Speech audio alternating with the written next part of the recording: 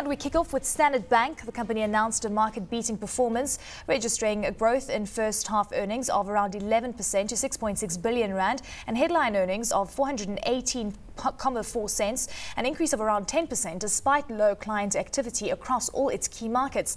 The bank, however, reported a flat dividend for the period, remaining at 141 cents per share. Standard Bank market cap 143 billion, big of the big four. Price earnings at 12, dividend yield 4.3. Byron, let's come to you first. And I want to hone straight in on the costs. The numbers broadly not bad. Some stuff we can drill into. Cost to income ratio 58.4 for the first 6 months. First 6 months of last year 58.1. After the retrenchments in the second half, I thought that would have gone backwards. Laney was interviewing the CEO on Closing Bell, and he was saying he doesn't think it's going to get back to the 50, which was historically there. So two parts to it. One, high number and not going back to where we saw it in the heydays of sort of 05, 06, 07. I actually watched that interview. He did mention that last year, I think it was above 60. Yeah, it did come in for the full year, 61.7. Yeah. So it is coming down, and we know it's a general theme, especially in growing economies, that costs are increasing. He also mentioned that they're putting a lot of capital expenditure into expanding in Africa. So, if a company is doing that and, putting that capital expenditure into expanding, and that's increasing costs, I'll be happy because the returns will come later. I was very impressed with the results. 11% growth in a world that's supposed to be, ending. I was very impressed. But interestingly, I actually spoke to a client today who owns a small business, and he was in the process of purchasing another business. And he said he struggled to get a loan from any of the big four banks, and he had a perfect credit rating and no gearing. So it's interesting to see what it's like on the ground floor and how these banks are actually reacting to sentiment at the moment. Well, it's quite fascinating because one thing I did interrogate him on was Africa and Africa's strategies, and we know that with regards to US dollar terms, we know that earnings were relatively flat on the rest of the continent ex-South Africa. But he did allude to once they are a fully fledged bank, in other words, incorporating retail and corporate as well, then profitability will change quite extensively. But he didn't want to commit to a target range. And of course, as you said, you listened to the interview. What is your sense in terms of prospects for the African continent? Because that is going to be their big focus going forward. Well, I mean, with any business, it's going to take a while to start actually reaping the rewards of your initial capital investments. They're going to have to find their feet there and, build themselves and build their brand. I think, obviously everyone talks about Africa coming off a low base, which is fantastic. And in the reports, in the earnings reports, I read that it was quite interesting to see that African markets, stable markets and growing markets had actually pulled through nicely this year, whereas, sentiment in Europe and things on that side were hampering, future growth.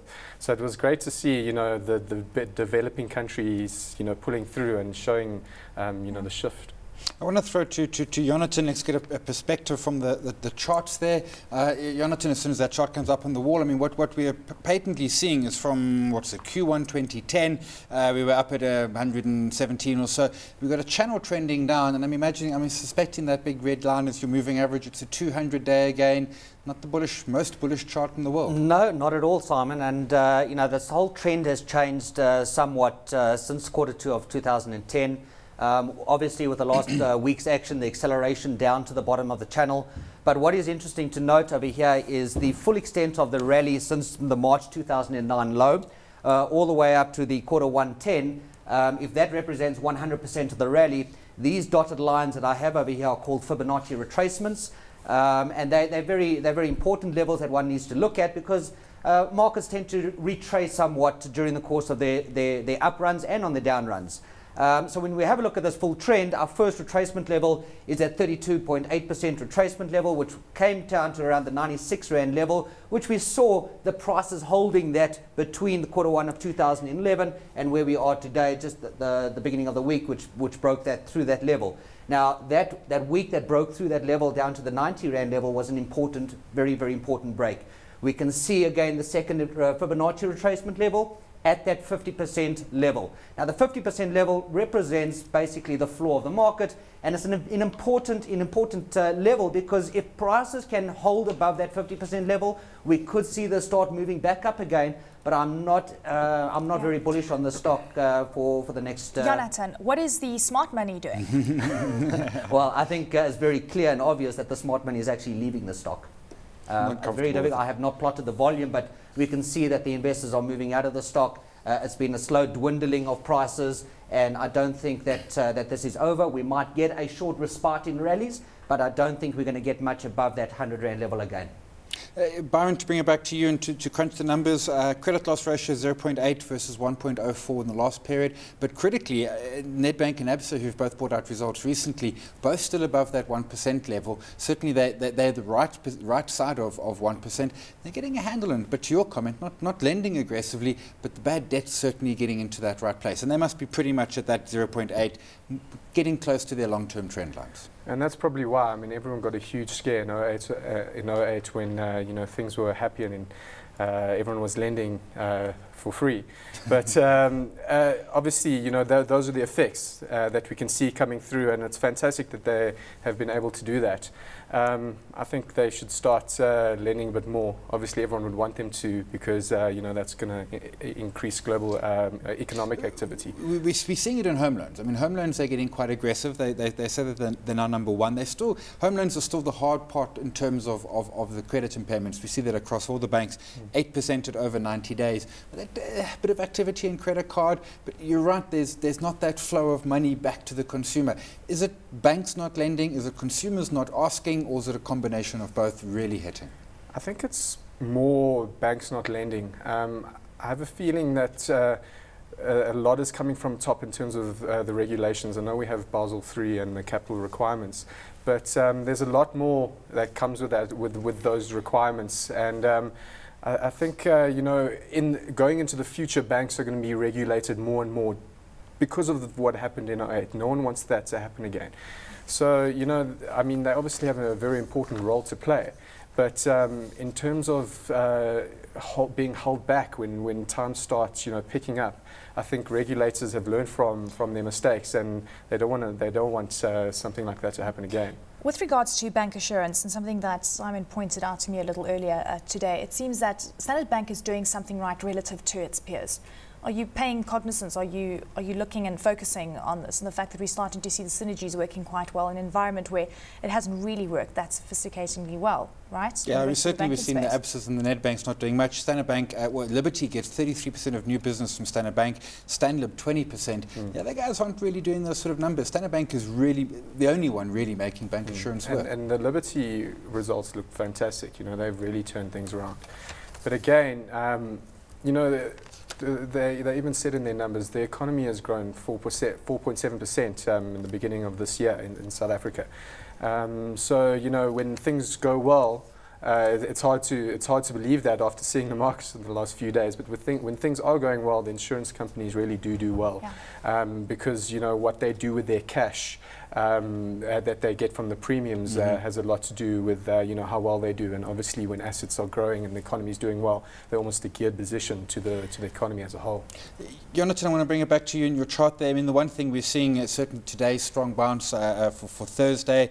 Standard Bank came late to that party, but did bounce a bit. 100 Rand seems to be quite likely in the card, certainly a convergence of that upper trend line, more or less the 200-day moving average. But when we get to that 100 Rand, we're going to get the headwinds. We are. We're going to run into the resistance, and I think the first level that we've got to be concerned about with the uptick is up to around the 96 Rand level, where initially it broke through that support. And if we can get past that 96 Rand level, we will see a test of that 100 Rand. But I can't see that going much further than that. There is going to be a lot of sellers coming in at those levels. Yonatan, when I look at what investors have been talking about over the last couple of years, I know that they keep saying that Standard Bank is still below 100 Rand. Tell us about the thinking behind that when it comes to the technical graphs. Would you agree with that? Well, I mean, what's cheap today might be cheaper tomorrow. So whether it's a steel at 90 Rand, it must be an unbelievably steel at 80 Rand. So it really, markets move up and down. So we can't just place a value below 100 Rand. There's great value in a stock. Just reiterate for us, what are the chances that it could actually go to the low that you were alluding to during the market crash? Of course, we know that Simon Brown is nibbling, but I mean, I don't think his nibbling will be able to support a share price like that, right? No. Not Standard Bank. I think, Eleni, the question is what it does at this 50% level. At this 50% level, if I had to quantify it to the actual price, it's around the 88.5 Rand level. So if it manages to stay above there, then there's a good chance that it could come back and test the previous highs. Yeah. But if it does break those levels, then there's a better chance that the 2009 lows will be tested. Byron, bringing it back to you, dividend £1.41. Standard Bank didn't cut the dividend during the crisis. Kudos to them. That was nice, particularly as a shareholder. I got to say, I really honestly was looking for an increase. To keep the dividend flat surprised me absolutely no end. It was the first thing I went to when those numbers came out, and I was expecting 15 or 20%, and I get another 141. Notwithstanding, div yield 4.3, nice, but really I was looking for that to edge closer to 5. It's still a good yield, and all the other banks are yielding, fairly good dividends. But again, we go back to their capital spending, and at this stage, if they feel they can use the money better than you can, then I'm happy to put that in their hands. We should be expecting quite a big capital injection from the sale in Russia and the sale in Argentina. $750 million US. Yes, I saw that, and he said, but it's only going to come next year. Yeah. But I like the fact that they're getting out of those economies. It's quite tough to operate in so you like the Africa focus rather than I prefer the market. African theme, and Jacko said that. He said that he's going to start allocating that money into the capital expenditure through Africa. Hot or not for you, Byron? I like it, especially at these levels. Out of the big four, it's definitely the one I prefer. I like the African expansion, I like the African theme, and if there was one bank out of the big four that I'd buy, it'd definitely be Standard Bank. But, so at these levels, but would you buy? Are you going to buy? Personally. Vestact, personally? If a client came and had, I prefer African Bank, but if a client came and had African banks and was looking for more exposure and something different, Standard Bank would be the first one I'd go to. Fantastic. Okay, Yonatan. Short term, it might be a bit of a bounce up to that 96, but over the medium to long term, I don't like it. Not hot? Not hot. Simon, sorry, bad news for you, and I know you'd love technical analysis. I thought you would have been looking at these graphs before you actually nibbled. Long term, I distinguish between long and short, and I bought my Standard Banks. And yes, I bought some on Monday. They are in the green. I like the numbers. They didn't blow me away. Cost to income worries me. I would have liked a higher dividend. Look, I own a whole bunch. Everyone knows that. I think around those sort of low 90s, I think they're worth jumping into. I'm with Byron. I think of the big four, certainly the three we've seen, Absa, Nedbank, Standard Bank, this is my pick. Fantastic. Now, shifting gears, Goldfields reported that adjusted earnings per share totaled 184 cents in the second quarter, up 15% from the 160 cents it posted in the previous quarter. Goldfields' quarterly net earnings increased 15% to 1.26 billion rand from 1.1 billion rand. The company benefited significantly from the rising gold price during the June quarter, managing to translate a 5% production increase into 15% earnings growth. Goldfields declared an interim dividend of 100 cents per share. Goldfields market cap 81 billion, price earnings 18. We've finally seen that number coming down. Dividend yield 1.5 for a gold miner. I suppose that's quite exciting. I'll say that for, tongue in cheek, but in truth, we're not typically used to seeing consistent dividend payments. Could gold mines finally, perhaps with gold where it is and the rand sort of around the 7, could we see some continual dividend flows, or is it still going to be like the occasional bit of dividend here, a bit of dividend there? Yeah, I don't sit in the gold bull camp, unfortunately. So I personally don't think so. Obviously, the South African producers and Goldfields have a lot of South African assets, are almost facing a perfect storm. They've got the gold price coming up, they've got the South African rand getting weaker, but they're trading on extremely demanding multiples, and obviously they track the gold price and so on. But when are they really going to produce those earnings to meet the current prices that they're trading at? Like the platinum guys did in 2006 and 7. I don't see it coming, to be honest. I'm a long-term bull. But you've got to look on further from South Africa, though. You've got to see the international operations. They've got exciting things happening in Peru, where we know that cash costs are sitting at around $400 an ounce or so. We know that there could be a platinum project online in the likes of Finland. We know that they're operating in Mali and the Philippines. And the earnings mix, interestingly enough, has now dropped to around 43 to 47%, and international earnings are starting to play more of a significant role. Is that not incentive enough for you to say, well, this company is doing something right? No, they're definitely doing something right, and their international diversification has been fantastic, and it's benefiting them, you know, like you said. I saw Nick Holland talking about the Ghanaian asset and how that's going to, you know, almost fourfold in terms of production in the next few years or so. So, you know, there's obviously good prospects there. But you just don't like what they produce. I don't like what they produce. You don't like and they're trading on a PE of a technology stock. You know, they're not going to change the world with their gold. It's nothing exciting. Geez, the central banks and everyone else seems to think so, at least for now. Yeah, well, Ben Bernanke doesn't. He says it's just tradition.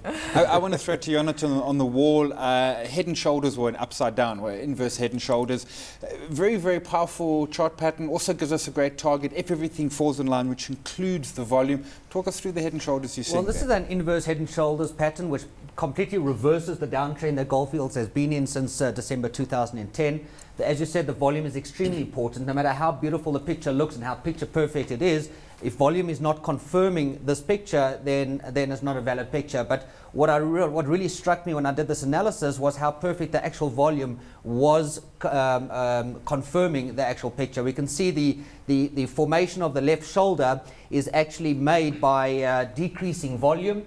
The rally on the upside increases as well, and as the price comes down to form the head, the volume starts to increase much more. The volume continues to accelerate on the way up to create the second rally, and contracts noticeably around the contraction or the formation of the right shoulder, and then volume picks picks up again all the way through the neckline, and once broken through the neckline, we can then call this picture a valid picture, which we can then start looking at minimum targets. So in other words, smart money into the stock. And looking, I mean, we've got a trend line there, not the neckline, but the trend line that's been broken. A 200-day moving average that's been broken. The right shoulder gives way, and I mean, looking at everything here, certainly a bullish picture. And 130, your target. 130 is the target, and the way the reason why I get to the 130 is just taking the depth of the actual pattern from the low of the head to the actual neckline, and transferring that on to the breakout point of which was yesterday at the 112, which takes us to around the 130 Rand level. Now, again, it's not going to go there in one shoot. Basically, the rule of thumb is however long it took to form the head and shoulders pattern will normally take how far it will take to hit the minimum target. So about 4 months. So if you want to get into the stock, you've still got around 4 months. We've still got around, no, the 4 months we're looking at the target in around 4 months' time. So we probably want to be looking at getting into the stock sooner rather than later. Do you like what the company produces, Yonatan? I love what the company produces. He's a gold bull, so I didn't bother to ask him for a chart. He would make us a pretty picture. You mentioned the smart money's going in. Are you trying to say that Byron and Simon are not being smart? I don't insinuate anything. That's what creates the market. Okay, so Byron, again, let's just look at some of the underlying issues here. It was quite fascinating, and I posed this question to Nick Holland about the cash costs. And we know that we've seen quite a big increase in cash costs. And if you take out the electricity tariff that has been included within that cash cost, then earnings were quite flat. I did then ask him if he was going to work harder to bringing down the overall costs that they are facing. And it seems that they are on a path to do that. Do you think that it is a possibility in your mind? Yeah, I think that if they took away the electricity tariffs, costs were only up 1% compared to 5%. Basically flat, exactly. Yeah, but I mean, that was also only for the quarter, am I right, or the half year? For the half year. So, I mean, you're only judging on a quarter, but if you look at the history, costs have been going up, you know, extensively. And also, it's not, with the gold companies, it's not just about the costs, it's also the production. It's because it's getting more and more difficult to mine. Goldfields have had this target of 1 million ounces a quarter for so long now, and they're still sitting around 850,000. They still can't reach that target. For the quarter, but for the first, in fact, that's for the quarter. For the quarter, and for the first half, if I'm not mistaken, they've actually done around 1.7 million ounces. So they are on target well, that's for the half, but 2 quarters it should be 2 million. So it should be 1 million per quarter. That was their target. They've changed the target subsequently, I'm sure about that. But what I'm trying to say is that it's becoming more and more difficult to mine. The costs are increasing, and they, like I've said, they're trading on extremely high multiples. More difficult to mine in South Africa because it's deeper, but globally, in fact, the operations are open pit mining. Open cast mining, quite fascinating. But it doesn't seem I'm going to convince you. I'm trying to play devil's advocate here, if you're wondering. Byron, hot or not? Not. I back human innovation, and I'd rather invest in technology stocks and that kind of thing. Simon, hot or not? If you got to buy, notwithstanding, I can see Yonatan's, I understand it, I buy everything there. I think for a short-term squeeze to 130, entirely possible. Something to invest in. Entirely possible for you to do that? I wouldn't buy a gold stock. I would never buy a gold stock. Okay. No, I have rules against that. But I'm not discounting what Yonatan says. As an investment case, if you like gold, buy gold. Yonatan. I like the stock, but again, when you're investing in a gold stock, predominantly in South African mining stock, you've got to take into consideration where the rand is going. So obviously, with a stronger rand, even with a stronger bullion price, you're not going to see the stock move. Yeah. But as soon as the rand starts weakening, you are going to see. And hey, we've actually started weakening. Correct. Above 7. So I like it.